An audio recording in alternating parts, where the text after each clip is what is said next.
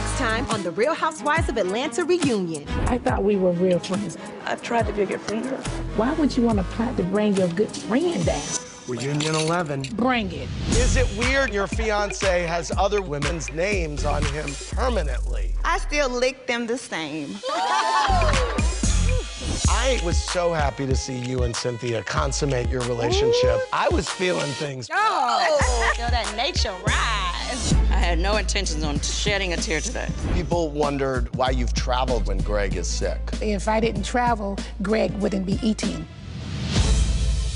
You, in fact, had a microphone on. Girl, you need to be arguing with these folks that's talking about your house, your car, your credit. I know she bet Betty Ford. Tell me something about gold digging or shopping, then I'll listen.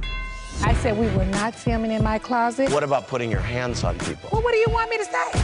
If somebody tell you they were not terrified, they are lying. Did something happen with your belt? Me and Marlo jumped up saying, get off of her. That's a lie. Don't call me a liar. I was being a ride or die friend.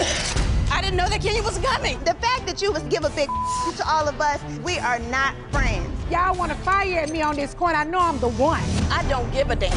Nene, is this something that is worth ending your friendship over? Do not keep pushing me over it, okay? Don't. If Nene wants to fall out over this petty ass, then let us fall out over it.